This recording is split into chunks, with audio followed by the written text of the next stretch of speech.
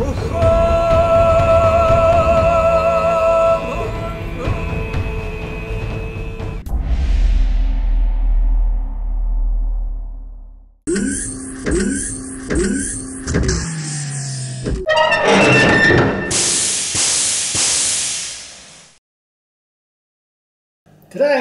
I'd like to talk to you about quiet linear bearings. What are linear bearings? Well, they're the bearings that have the built-in balls in it that runs along a hardened steel shaft. It can be a rectangle or a circular shaft, and as the bearing moves along, the balls roll. A bit like a tank tread or a bulldozer track, the way they just keep moving along. So they're very popular in CNC, especially in 3D printers. Now, one of the big problems, however, that people have in their house when you have a 3D printer is you may have the machine in the corner of the room and it's printing away, and it prints for a long time and it's quite noisy. It can start to annoy you after a while. So just how noisy are they? Well, we'll just switch this on, and this is a 8mm linear bearing.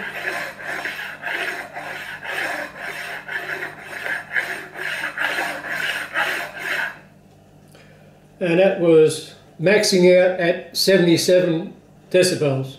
Now, let's see what it is normally. That's 40 decibels. So what makes the noise? Well, this is what the round bearings look like, and you may be able to see the little balls in there, but it's metal on metal. Any metal on metal will make a noise. The more lubrication you have in between, the less noise. So basically, it's the noise from metal on metal. Then the next thing is, if you know a stringed instrument, a guitar or violin, anything that has a stretched string and is mounted in 2 points, the bottom becomes a sounding board. So that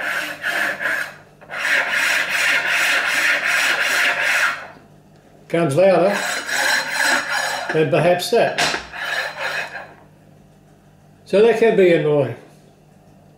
And the other thing too is you can have other uses for it, and just say you're making your own slider. This will be mounted that way, 2 bearings, one on the rear, but I'll just show you this way. So you switch the video camera on. Who wants to listen to that noise each time you make a move? So you need to eliminate that. Another problem too, especially if you buy off eBay, where quality is not our concern, it might be an 8mm rod, but it has tolerance on it. The more expensive, the finer tolerance. So these rods may be smaller in diameter, and the bearing inside might be larger, so that gives you slop. Why is that a problem? Look how much I can lift that up and down. That's on gravity dropping it down.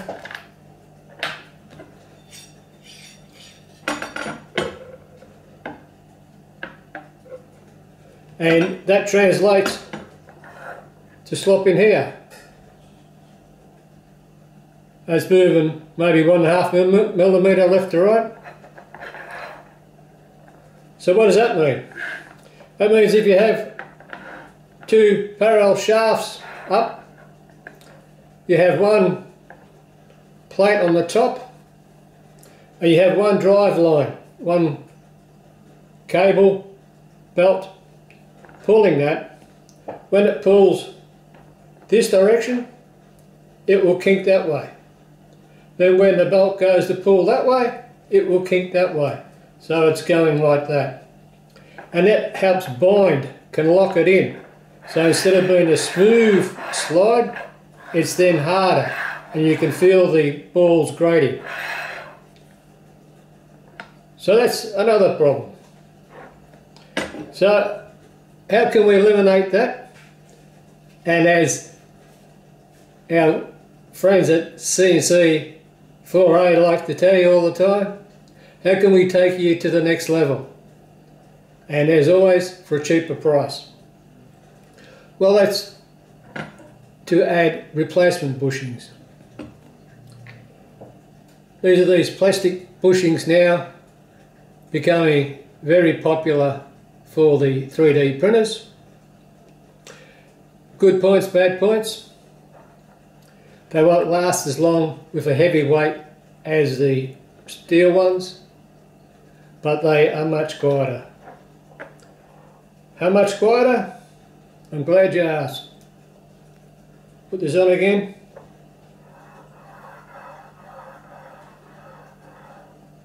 Put it so you can see it.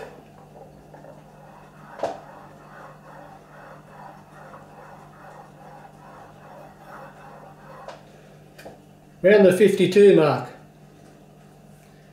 So just for a comparison,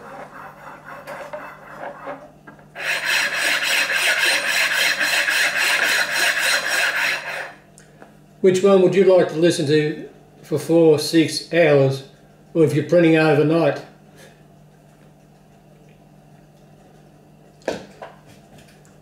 So how do we go about replacing them? Well, the bearings are pushed in the housing. They're a slight sliding fit, very neat. There's no burrs on it, it'll slide in. So that just pushes in.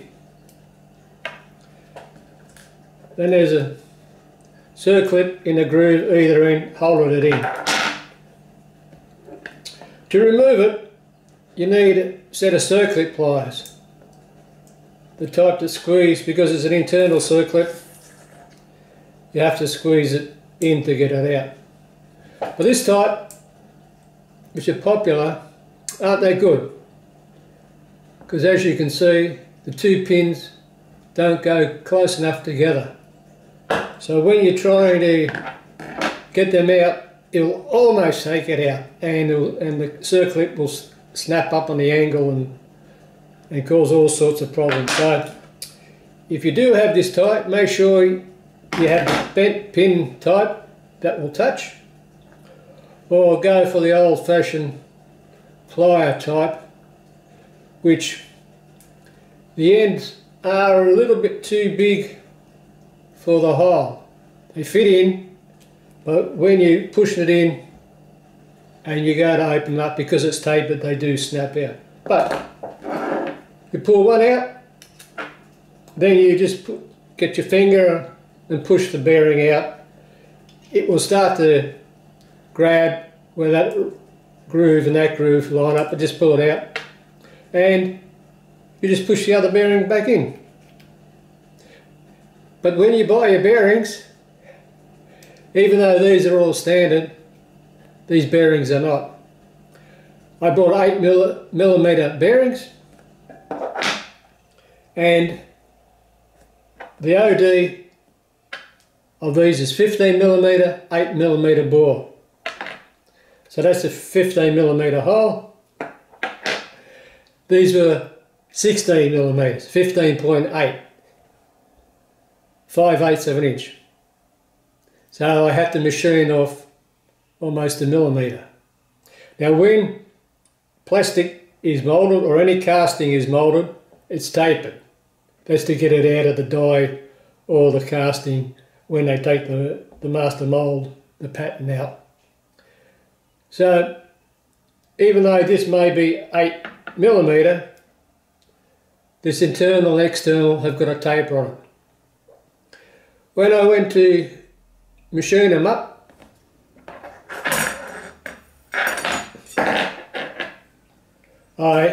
as these photos will show, I've got an expensive set of expanding collets that are totally useless. The design pulls on the fingers but cocks it up on the side, so it's no good. So I had to turn up the spigot to fit the bush. And when I was checking it with the drill, in the end, it's tapered and had a lip on that side. So I made it to fit just over the bush, over the drill. Turn that spigot down, but because you can see there's got the slits in it, it tended to release itself. So you might push it once with the blunting of the drill and it won't go in, then it'll pop in, then you take it off and you put it back in and it expanded on you. So these are quite flexible. And originally I thought you might push the 1mm in interference fit, but that's way too much. Plus when the ID was 0.1 of a millimetre over, so it was 8.1 mil.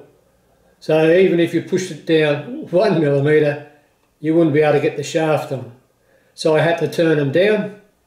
Luckily I got 8 to do, so they were machining quite well. And they are quite flexible. So I then made them maybe 1 thou interference fit. Well, that one fits in okay. That's how easy they go in and how easy they go out. Again, you'll find these got a slight taper on them as well. So I've taken the circlips out both ends. Why, you may ask? With these, they last long, no problem. If you don't mind the noise and the problem with the angles, as you can see here with this one, that's got less of a movement than what that has got. But even to reduce it even more, and plus when it's going backwards and forwards, they'll start to wear. So I have removed the circlips because I'm going to drill and tap M3 1/8 on that side, and I've left the circlips out so as I can take the burrs off to put grub screws in. So that way, when I put the bush in, as you can see, when I push the bush in, as it wears, because it'll wear up the top, because that's where all the weight is, I can then just get the grub screw and push against the bush, and because it's got all the slits in it, it will deform and it will tighten up. So if I get too much play in it, say I said, well, that's too sloppy, I then can just nip up the grub screw and that will then get the slop out and make the twisting eliminated. The noise will be quiet and I'll have a lot better type of bush. And if they end up like that, I can then just rotate them 90 degrees and tighten them up that way. So that's how CNC4A takes you to the next level, but not only showing how to do it, why to do it, but how by doing it, it's a big improvement. So now the neighbours won't know if I'm 3D printing.